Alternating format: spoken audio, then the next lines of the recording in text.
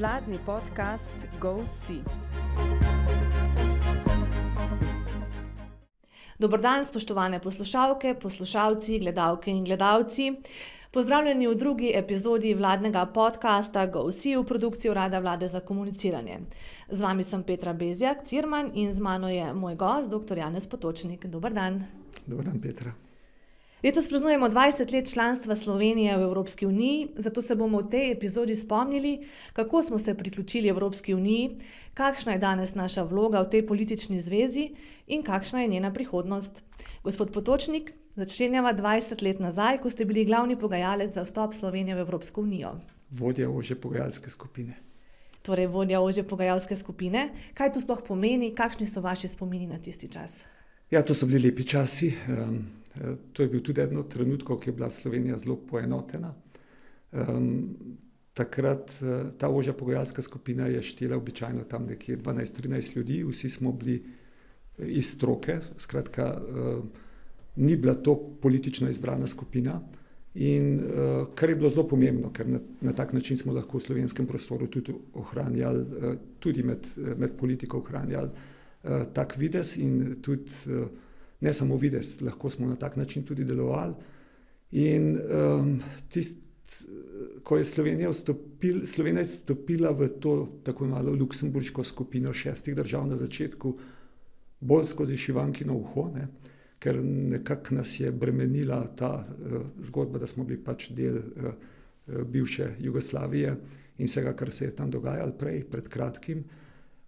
In tudi na začetku smo bili nekako videni, kot da nismo najbolje pripravljeni, ampak skozi sam pogajalski proces, pa ne samo zaradi ožje pogajalske skupine, ampak zaradi cele skupine ljudi po ministrstvih, tudi zaradi službe vlade za evropske zadeve, ministra Bavčarja, takrat, ki je bil izjemno učinkovit, so se te zadeve premikale hitro naprej, dobro naprej, usklajeno. In smo počasi tudi na tem evropskem parketu nekako bili vedno bolj videni kot nekdo, ki se dobro zaveda, kaj pomeni, kaj je treba narediti, ki je dobro pripravljen in ki ima pravzaprav tudi že samo izhodišče relativno dobro. Pa bi kaj spremenili. Danes se zdi, ko gledamo za nazaj, a ne, da je iz balkanskih držav Slovenija tista, ki je šla prva v Evropsko unijo, velik uspeh. Bi vi kaj spremenili takrat? Mislim, z leti seveda postajamo modrejši, ampak ko gledam ta proces, kako smo ga takrat vodili, se mi zdi, da je bil kar zelo optimalno voden. In imeli smo eno zelo tak zanimiv pristop, ki se je izkazal kot učinkovit. To je, da smo v bistvu naš pristop, raven priprave, vsega, kar počnemo, smo nekako sistematično predstavljali po prestolnicah Evropske unije in vedno, ko smo šli denimo v Helsinke, smo tam povabili vse predstavnike diplomatskih služb, tudi iz drugih držav, ki so potem v te njihove države poročali, da smo dobro pripravljeni. In take kroge smo upravili skozi vse prestolnice Evropske unije in to sporočilo se je preprosto multipliciralo. Verjetno si danes, ne vem, ko bodo recimo letos prvič volili Slovenci, ki so bili rojeni že v Evropski uniji in sploh ne znamo predstavljati, kaj vse ste dali čez. Ja, pa sej takrat stvari zgledajo zahtevne, veliko dela je, veliko predvsem moraš, na nek način mi smo upravljali dokaj tehnokratski posel, Ta pogajanja, o katerih se velikokrat govori, so večkrat doma kot pa dejansko z Evropsko unijo, ker ti moraš doma ljudi prepričati, tudi bodisi ali v gospodarstvu, bodisi tudi ostale, zakaj je to smiselno, kaj je prednost. Je bilo takrat pomembno, da so bili politiki tako enotni pri tem cilju? Seveda, to je izjemno pomembno bilo. In takrat so dejansko bili enotni pri tem cilju in smo dejansko delali z roko v roki. Mi smo bili edini, ki smo sprejemali naša pogajalska izhodišča tudi v slovenskem parlamentu, drugi niso sprejemali tega v parlamentih, ampak nikoli nismo imeli nikakršnih problemov. Nasprotno, izkazalo se je, da smo pravzaprav ustvarili bistveno večjo pripadnost, ljudje so se počutili kot del te zgodbe, ne pa izločeni iz te zgodbe. In vedno v vseh tovrstnih procesih je izjemno pomembno, da ti že od začetka nekako vključujoče deluješ, ker kasneje vključevati, ko so enkrat stvari že odločene, se ljudje ne počutijo več enako in tudi nimajo te pripadnosti, kot jo imajo, če so del procesa. Danes je ta vrlina pogosto pozabljena. Lahko da, ampak takrat je točno to bil način dela in dejansko je bil to del tega uspeha, o katerem danes lahko mirne duše govorimo.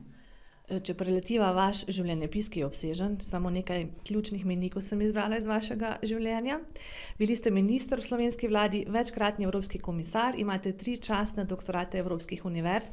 Po zaključku komisarskih mandatov pred desetletjem ste bili imenovani za člana in sopredsedujočega mednarodnemu panelu za vire, v katerem sodelujete še danes. Da. Marsikoga zanima, kaj sploh danes počnete. Ja, ta mednarodni panel za vire je velika zgodba. V bistvu imate v okviru Združenih narodov 3 velike znanstveno-politične povezave. Ena je tista, ki jo praktično ljudje najbolj poznajo, to je tako imenovani IPCC, International Panel for Climate Change. Ta se ukvarja s podnebnimi spremembami. Potem imate IPBS, ki se ukvarja z biotsko raznovrstnostjo, izginjanjem, in potem je naš panel International Resource Panel se imenujemo. To smo vse UN paneli. In naš panel se pa ukvarja z vsemi naravnimi viri, z tem, kako jih upravljamo in kako so pravzaprav povezani z gospodarstvom in gospodarsko zgodbo. Skratka, medtem ko se prva 2 panela bolj ukvarjata s posledicami, se mi bolj ukvarjamo z vzroki in kaj je treba spremeniti, da do teh posledic ne bi prišlo. Ne? In kaj ugotavljate? Vi ste doktor ekonomije.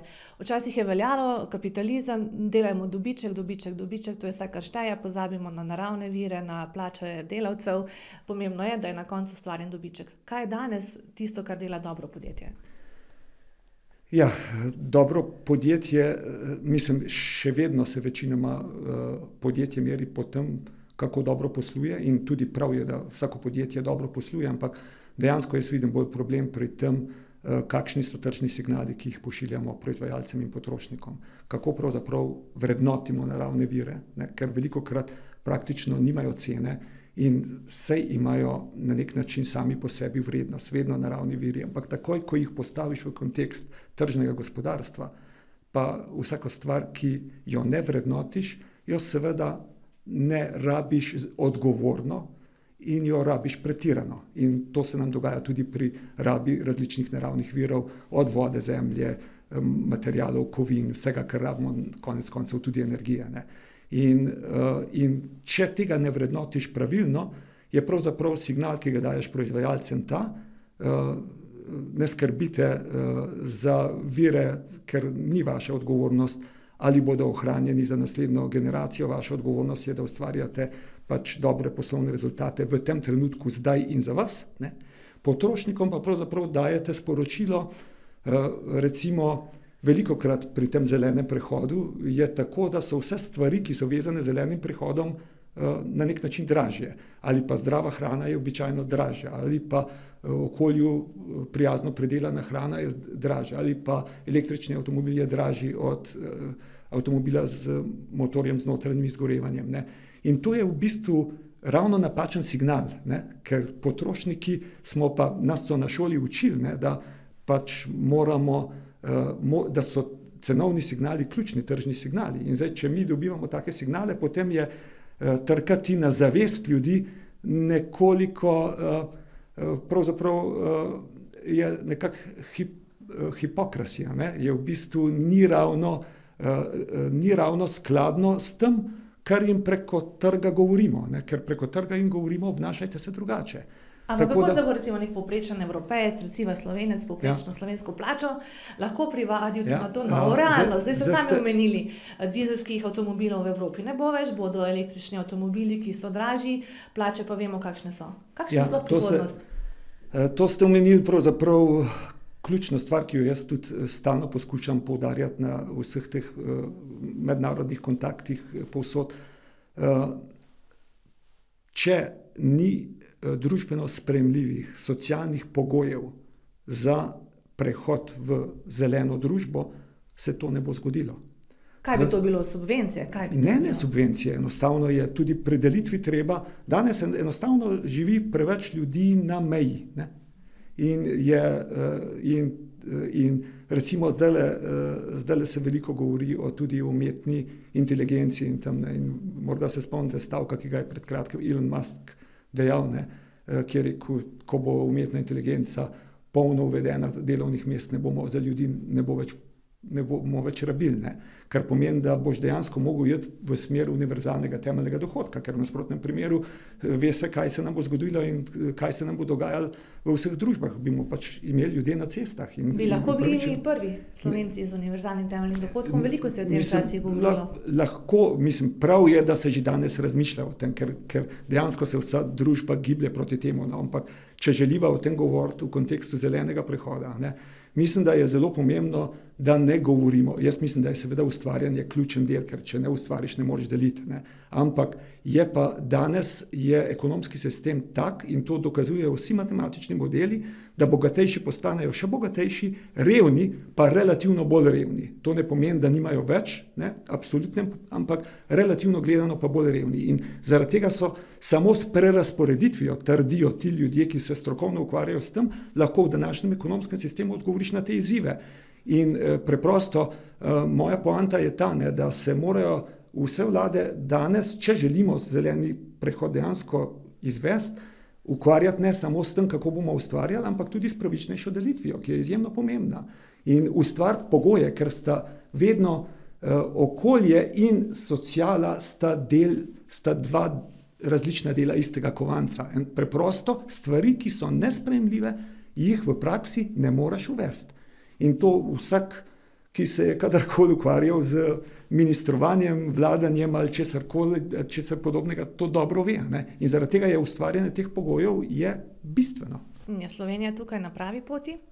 Pri zelenem prehodu gremo v pravo smer, ali so uresničljivi te cilji, ki so bili v bistvu prejšnji teden še v Evropski komisiji sprejeti, od znižanja različnih stvari, ki zadevajo podnebje na COP28, prav tako. Ali je Slovenija na to pripravljena? Mislim, ali je Slovenija pripravljena ali ne, jaz težko odgovorim, zaradi tega, ker ne poznam stvari toliko natančno. Vem pa, da pravzaprav 90%, kolikor je pač cilj za 2040, je zelo ambiciozno zastavljen cilj, vendar vedno cilji so uresničljivi, če je volja, je tudi pot. Ne?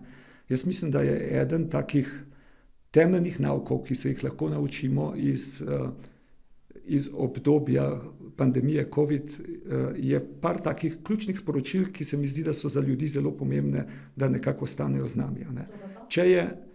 Če nekaj vidimo kot resno, potem dejansko tudi resno reagiramo.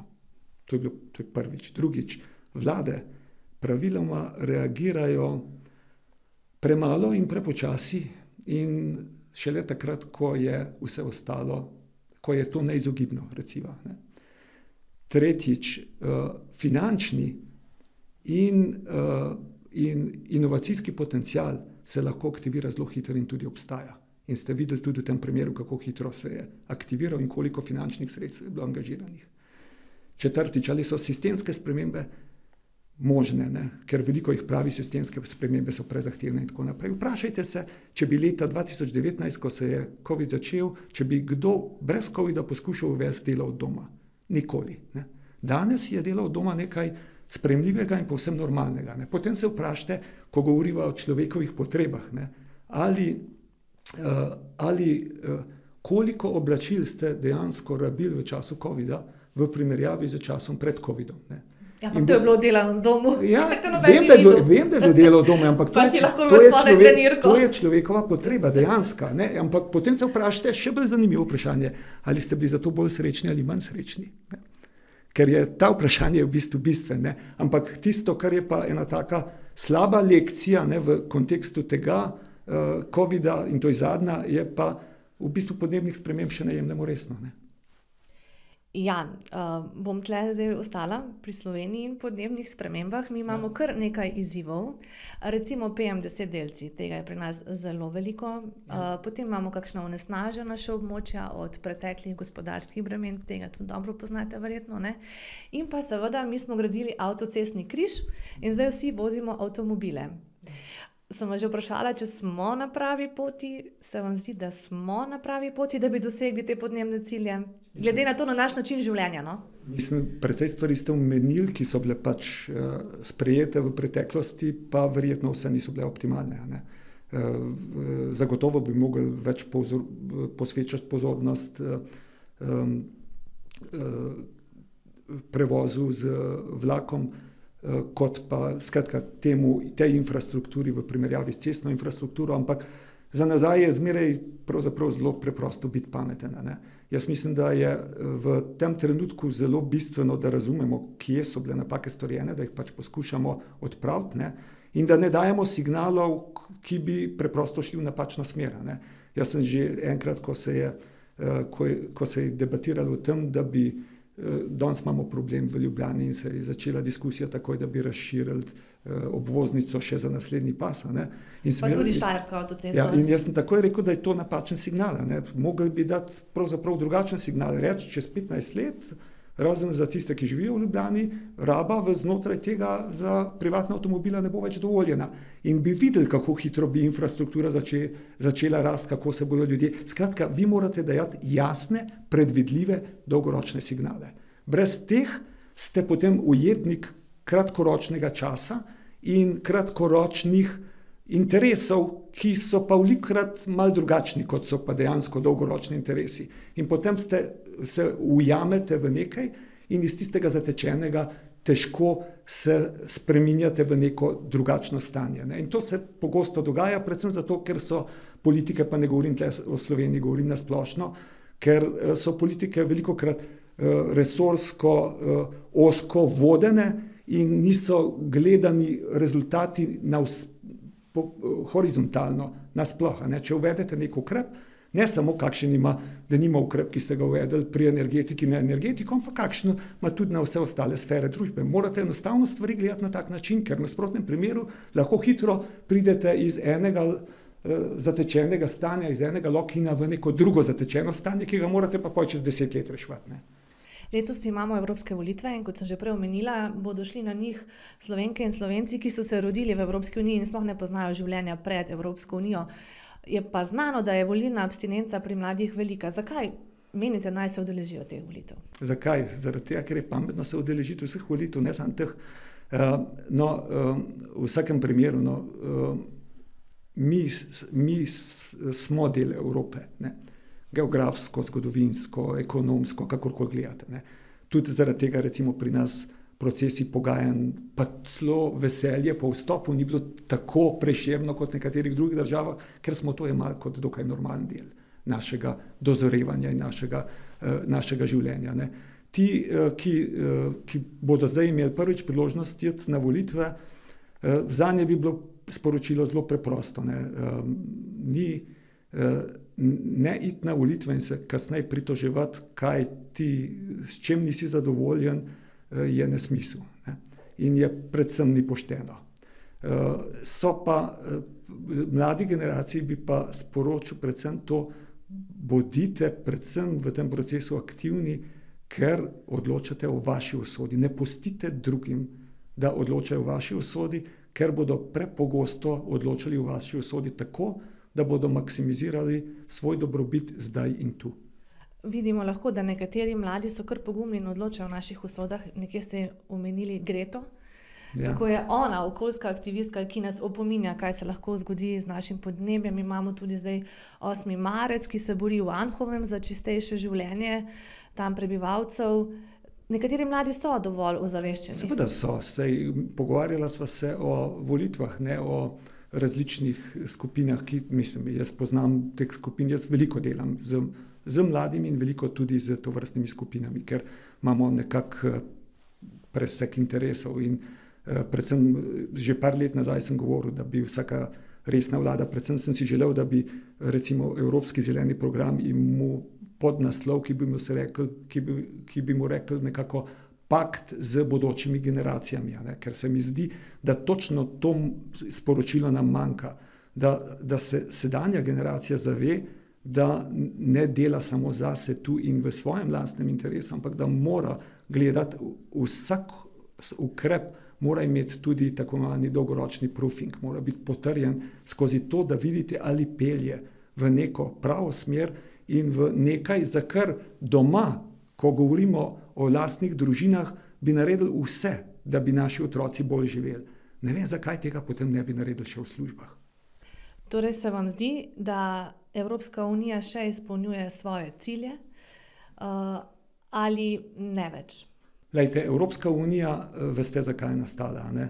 In ta cilj z manjšimi odstopanji bolj ali manj uspešno uresničuje že kar nekaj desetletij. Ne?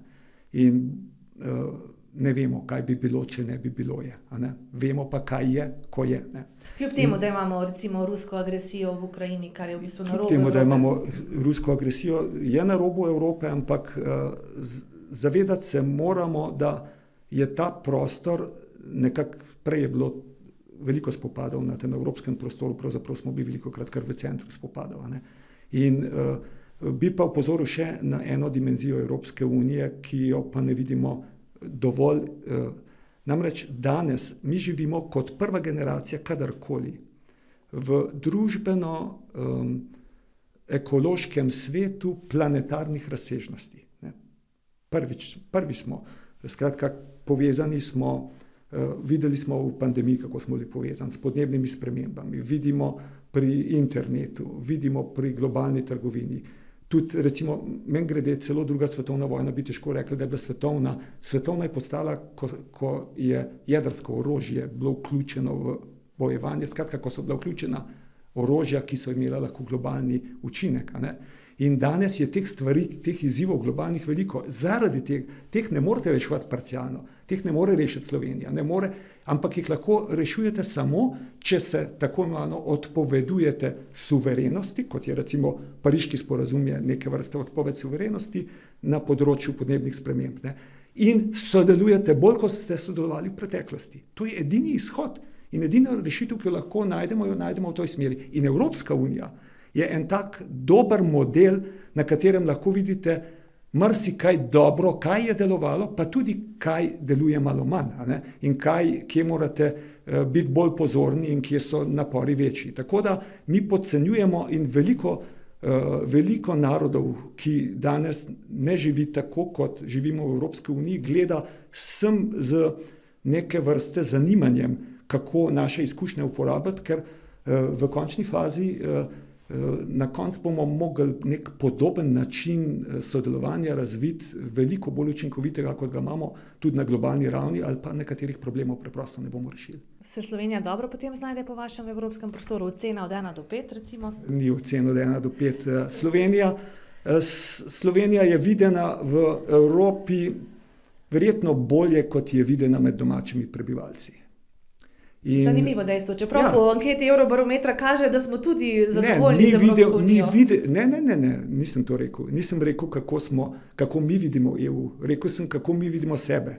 In Evropska unija vidi nas verjetno bolje, kot mi sebe vidimo. Ne? In morda nas vidi celo bolje, kot v resnici smo. Ne? Ampak v Evropi smo na nek način dokaj konstruktiven partner, nekdo, s katerim ni veliko problemov, kot z nekaterimi drugimi državami, nekdo, ker te skrajne tendence niso tako glasne ali pa politično aktivne. Ne?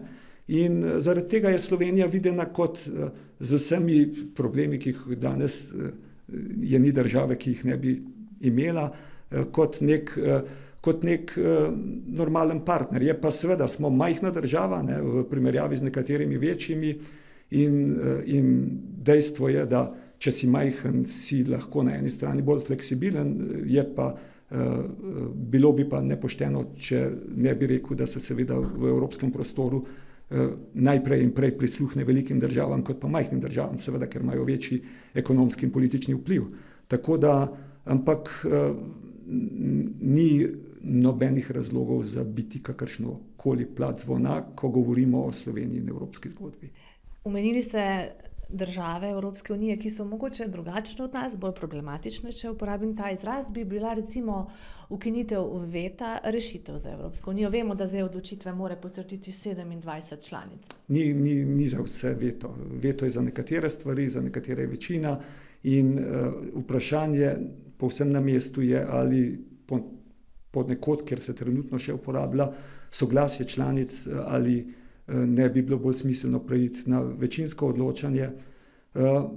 To ni preprosto vprašanje in to se dejansko v teh konvencijah se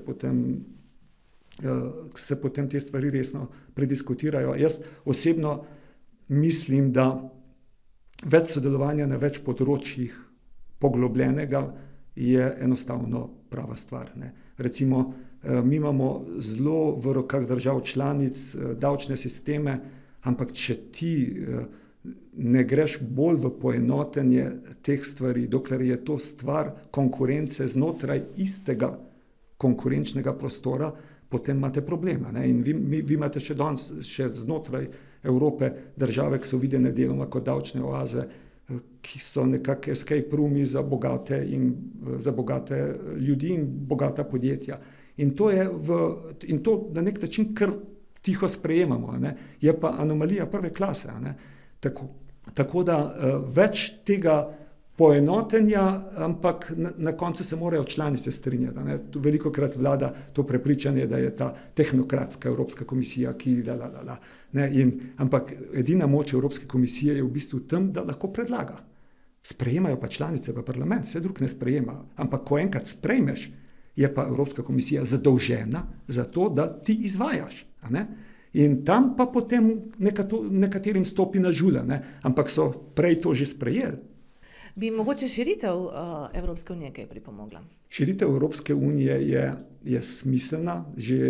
Jaz sem vedno pristaš tega, da če Evropa želi uresničiti te sanje, ki jih ima od vsega začetka, prostor mir, stabilnosti, blaginje, ne, vrednot, ne, potem je to nemogoče, brez da vključite nekatere dele, ki so pač zgodovinsko gledano bili tisti, kjer je prihajalo tudi do največjih trenj. In od tod se je včasih iz iskre požar, kot smo temu rekli, razširil, ne. Tako da recimo Balkan mora biti del Evropske unije, tudi verjetno še nekatere druge države. Tudi jaz bi se bil zelo z veseljem tudi pripravljen pogovarjati o Turčiji in jo videti kot nek most Skratka, govorimo o tem, koliko močna želi biti Evropska unija, koliko odmeven njen glas, kakšno vlogo želi igrati, ne. In vse to so vprašanja, ampak ko govoriva o širitvi, bi pa rekel še drugo stvar, ne. Zelo pomembno je pa, da v tem procesu so države, ki vstopijo, ki se pridružijo Evropske unije, čim bolje pripravljene. Ker lahko smo se naučili že v tej naši 20-letni širitvi oziroma posledicah dvoje. Eno je, da spremembe se dejansko dogajajo in imate moč, da spreminjate države v pristopnem procesu veliko bolj, kot pa kasneje v času članstva.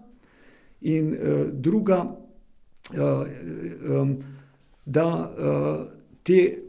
da je, skratka, zelo pomembno je, kako v bistvu, zdaj sem pozabil, kaj je bila druga, da odkrito priznam, da je pa pomembna, ampak dobro, mogoče sem še spomnil. Da se rešijo mejna vprašanja? Mejna vprašanja so del tega, ne? In če ne rešiš tega, potem nekako jih zamrznjena preneseš v EU in tam so pa vse članice enakovredne in potem je velikokrat tudi vprašanje, ki ste ga sami omenili, soglasja in potem smo tam, ne? In se stvar ne premakne. Tako da se mi zdi zelo pomembno, da se te dve stvari nekako gledata v kombinaciji in da se o vlogi te Evrope razmišlja na nek malo bolj strateški način, kot včasih razmišljam. Že prej sem omenila zadnjo raziskavo Eurobarometra. Narejena je bila lani in meri javno mnenje, kaže, da se prebivalci Slovenije počutimo državljane Evropske unije in da smo nadpovprečno naklonjeni različnim politikam in predlogom Evropske unije. Po drugi strani pa, če se še vrnemo malo na okoljske težave, vidimo proteste kmetov. Tudi v Sloveniji so bili zaradi Nature 2000 in kmetovanja, potem vidimo francoske kmete, skratka protest kmetov traja že kar nekaj tednov. Zakaj je takšen razkorak? Ali kljub temu je Evropa še vedno odtujena, Evropska unija, od njenih prebivalcev ali ne? Čemu pripisujete ta razkorak? Evropska unija je odtujena prebivalcem. Jaz bi predvsem prebivalce pozval, naj se približajo Evropski uniji, ker se bo težko Evropska unija približala prebivalcem. Ampak o vseh teh stvareh ste govorili. Jaz mislim, da je lepo videti, da v Sloveniji prevladuje tak odnos do Evropske unije, kar je tudi prav. Ne. To, da prihaja do določenih protestov, to bo vedno prihajalo. Ne. In je tudi prav. Mimogrede, ko govoriva ravno o kmetih, jaz mislim, da imajo v marsičem prav. Ne. Ampak včasih je na nek način vse skupaj izpeljano tako, kot da gre za konflikt med okoljevarstveniki pa kmeti. Ampak vse kmeti pa okoljevarstveniki imajo v veliki večini popolnoma isti interes. Ne. Kdo pa nima interesa ohranjati biotske raznovrstnosti opraševalcev, kdo nima interesa ohranjati kvalitetne zemlje, ki bo bolje rodila, kdo nima tega interesa. In vendar kmetje bi morali za dostojno življenje v prvi vrsti dobiti s priznanjem in preko trga. Ne. In tudi v tej prehranski verigi bi moral njihov delež se povečati v primerjavi z deležem ostalih deležnikov, ki so v prehranski verigi. Nimajo pa veliko pogajalske moči v tej prehranski verigi. In to so osnovna vprašanja. Ne? In potem se te stvari na koncu, mogoče na vprašanje, ki ste rekli, da vam še to povem, kaj mislimo o Naturi 2000. Hvala Bogu, da se je Slovenija odločila, ne vem, kako je sicer prišla do tistih skoraj 38% in smo država z največjim deležem Nature 2000, ampak verjemite mi, na dolgi rok je to največje bogatstvo, ki smo ga lahko kakorkoli zavarovali za zanamce. Ja, nam kratkoročno povzroča tu in tam kakšen problem, ampak Natura 2000 nikoli ni bila mišljena kot popolnoma zavarovano področje pred človekom. Bila je mišljena kot odgovorno sobivanje človeka z naravo. Ne. To je bila mišljena vedno. Tisto, kar imajo pa kmetje tu povsem prav, ne, je pa, da če nekdo razglasi del tvojega ozemlja za zaščiteno ozemlje, ne, v tem primeru, skratka, če je javni interes, mora biti tudi javni denar, s katerim ti kompenzirajo to dejstvo. Ne. In to velikokrat v Sloveniji, to sem jaz videl že tudi na drugih področjih, recimo pri kulturni dediščini. Ne moreš imeti, recimo jaz prihajam iz Krope, ne moreš imeti cele vasi kulturno zaščitene, ko je potreba po denarju javnem, ker konec koncev je to v javnem interesu, da je zaščitena, ne? Tega pa ni ali pa ga je težko dobiti. Skratka, javni interes mora biti spremljan z javnim financiranjem. Raje manj zaščititi, ampak tisto dejansko potem ščititi. In pri kulturi 2000 pa imamo skupno kmetijsko politiko, ne? Imamo proračun, ki je velik v Evropski uniji, ampak če bi kmetje dobili nadomestila dovolj preko trga, potem bi se dejansko te denar namesto za nadomestilo njihovega dohodka, izpada dohodka, lahko uporabljal za to, da se jim pomaga preusmeriti na dolgoročno bolj trajnostno kmetovanje. Ne? Nekaj, kar je spet v javnem interesu. Ne? Ampak je dražje, smo prej ugotovila. Že je, da je dražje, ampak ali mogoče vi niste zainteresirali, da bi jedli bolj zdravo hrano? Ste verjetno. No? Torej, zakaj ne? Ampak moj namen je samo ta, da bi rekel, da želim povedati, da javni denar ne more v prvi vrsti pokrivati nekih privatnih interesov. Javni denar mora skrbeti za javni interes. Mi se lahko pogovarjamo, kako širok je ta javni interes. Seveda, ne. Tudi vzdrževanje podeželja je javni interes, pa nima to direktne povezave s kmetovanjem, pa absolutno bi morali biti to nekaj, kar podpiraš. Ne. Ampak v vsakem primeru danes denar, ki ga imamo, bi mogel biti v veliko večji meri usmerjen za podporo spremembam. Tisto, kar je pa osnovna dejavnost, bi pa moralo biti preko trga, pač, da bi ljudje, oziroma v tem primeru kmetje, dostojno živeli.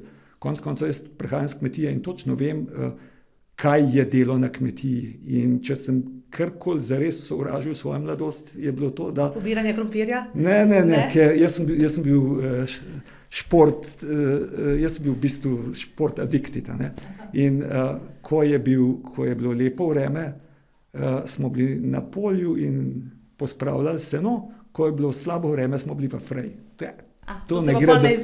To se ni dobro išlo in ta spomin je ostal, ampak spoštovanje do dela na kmetiji pa vedno.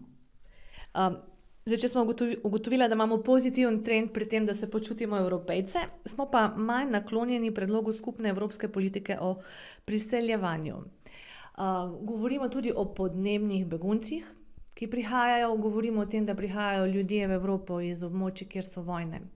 Predsednik vlade Robert Golob je na srečanju mediteranskih predsednikov vlad predlagal, da bi se v Afriki naredili izobraževalni centri, kjer bi se lahko Afričani priučili našega jezika, evropskega, katerega koli pač, in se naučili za življenje pri nas in s tem bi zaustavili nezakonite migracije in največje pokopališče v Sredozemskem morju in hkrati dobili potrebno delovno silo. Se vam zdi to rešitev za Afriko, glede na to, da ste pogosto tudi v Afriki? Jaz bi šel še korak dlje. Mi moramo na nek način v tem zgodovinskem kontekstu pogledati odnos med Afriko pa Evropo. In vemo, da so bile številne evropske države, so bile kolonizatorke. In bom rajši rekel kolonizatorke naravnih virov kot ljudi.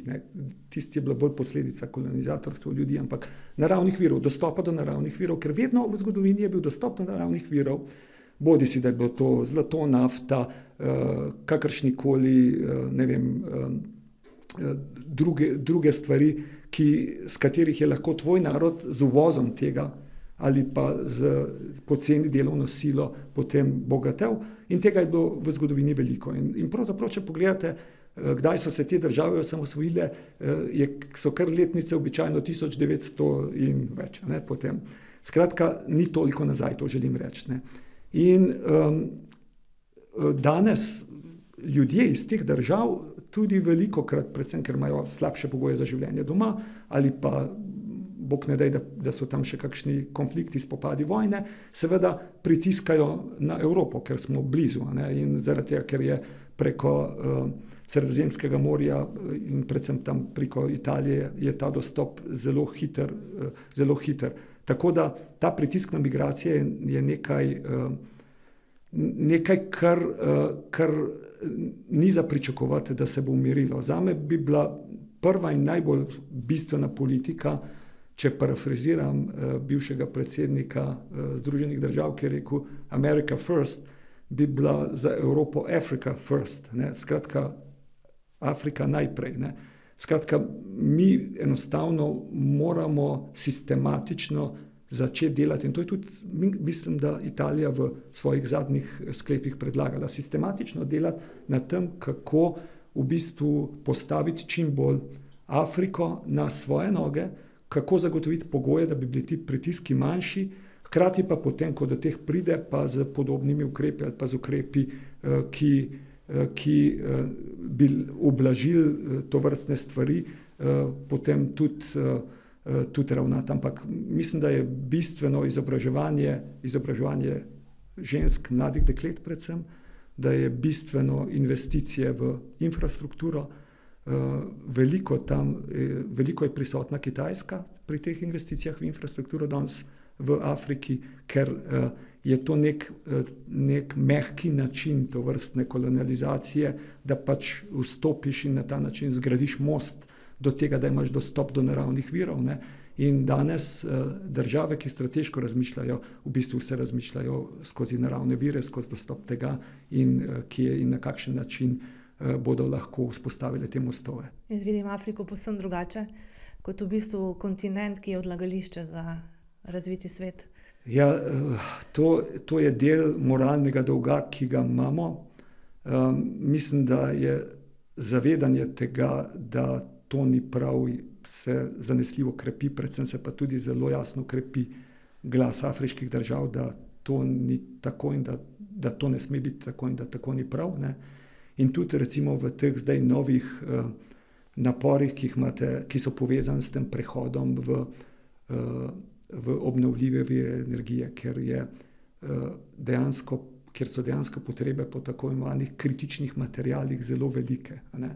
In so zelo velike tako na strani proizvodne nove infrastrukture energetske, kot so velike tudi pri rabi te električne energije. Denimo, en električni avto rabi bistveno nekajkrat več teh kritičnih materialov, surovin, kot jih rabi konvencionalni avto z notranjim izgorevanjem. In v teh kontekstih se danes pojavljajo točno ta razmišljanja, ne. Moj razmislek tle spet gre korak dlje, ne razmišljati o tem, kje bomo diverzificirali in kje bomo dobili, ampak morda dajmo na koncu ne rabimo avtomobila, ne, mi rabimo mobilnost. Dajmo razmisliti na ta način, kako v bistvu uveljavimo sistem mobilnosti, investiramo v tak sistem, ki bo v končni fazi pripeljal do tega, da bomo potrebovali manj avtomobilov na družino, da bomo razbremenili z temi privatnimi avtomobili, da bomo pa hkrati z alternativami ljudem poskrbeli, da bodo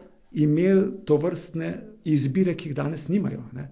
In veliko ljudi danes, predvsem mladine, je zelo, zelo zavednih in rado to počne tudi zaradi tega, ker nimajo mimogrede velikokrat alternative, ne, druge izbire. Ampak prav je, da se točno v to smer razmišlja, ne. Vi ne rabite stola, vi imate potrebo po sedenju. Recimo en taka stvar, ki smo jo že videli v zgodovini, mi nimamo potrebe po CD-jih, po kasetah, mi imamo potrebo po poslušanju glasbe. In danes je to že v bistvu dematerializirano, ne. Vi nimate potrebe... Zakaj se smejim? Ker si predstavljam Slovence, kako se odpovedujejo avtomobilom starejše. Pa ne, se ne odpovedujejo... Statusni simbol. To je bil statusni simbol moje generacije. Za mladino to ni več statusni simbol, poslušajte. Če bomo pa mi kot naša generacija želeli uveljaviti te svoje statusne simbole na mlajši generaciji, Bog nam pomagaj. Zaradi tega, ker bomo v nekem svetu, ki smo ga napačnega naredili, mi imamo danes ekonomski sistem, ki je potraten in nepravičen. In to vsi vemo.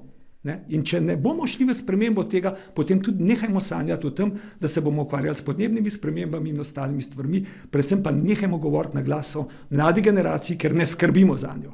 Ker jo dejansko postavljamo pred zaprta vrata in pred probleme. Zdaj za konec se bo navezalo na to, kar ste zdaj povedali. Me zanima, kako biste vi opisali v 5 besedah. Jaz sem govorila z vašimi sodelavci, preteklimi, in boste videli, kako so vas videli, in na ta del, ki ste zdaj govorili, se bo zelo navezalo. Ampak najprej vi, vaša ocena, kdo ste vi v 5 besedah?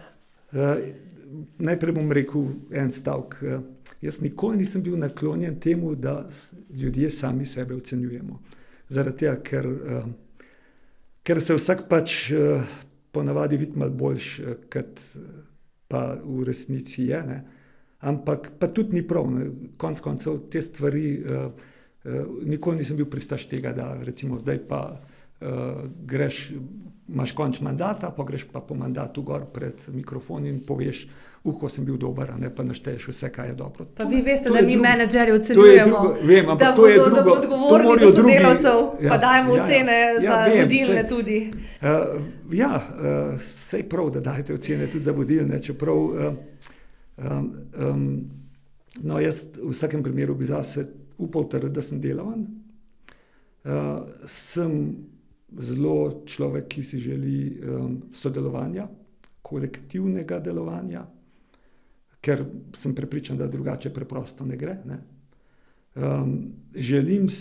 Vedno sem pripravljen z vsakem diskutirati tudi o najtežjih stvareh, vendar ne na osebni ravni. Skratka, ti moraš vedno o problemih diskutirati tako, da izločiš ta emotivni, osebni, skratka, ne iti v osebne spore, ampak če že se o nečem ne strinjaš, ne strinjaj se o problemu in sem se pripravljen o tem pogovarjati, kolikor se želite. Ampak nikakor ne smeš človeka, da se počuti slabo in da je užaljen zaradi česarkoli, ne. V vseh teh pogajanjih sem se naučil velikokrat, da če želiš karkoli doseči, stopi v čevlje tistega, s katerim se pogovarjaš, poskušaj ga razumeti in potem poskušaj to, kar želiš doseči in kar veš, da je prav, narediti na tak način, da človeka prepričaš. Skratka, ta vključenost je ena zame ključnih stvari, če želiš biti v tovrstnih procesih uspešen.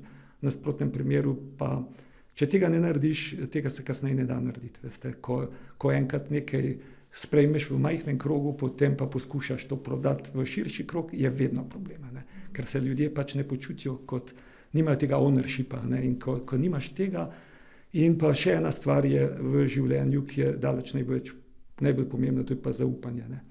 Zaupanje gradiš, zgubiš ga pa mimogrede. Tako da te stvari in ti medčloveški odnosi so zaupanje. Predvsem pa zdaj, ko sem že 65 plus, prišel do spoznanja, da je v življenju daleč najpomembnejše, zakaj boš rabil čas in s kom ga boš delil. Ne? Ker je to edina resnična dobrina, ki je ni v ibilju in ki ne veš, koliko imaš. No, zdaj pa da vam povem, kako vas vidijo. Stratega, ki je zazrt v prihodnost. Bi se strinjali, a ne? Ja, poskušam misliti naprej, če se le da. No. In ste zazrti v prihodnost, kar ste nenazadnje tudi zdaj pokazali, kako bi morali živeti, da bomo pomagali planetu. Se strinjate, a ne? Se trudim v tej smeri. Zdaj, še enkrat bom rekel, ne rad pa...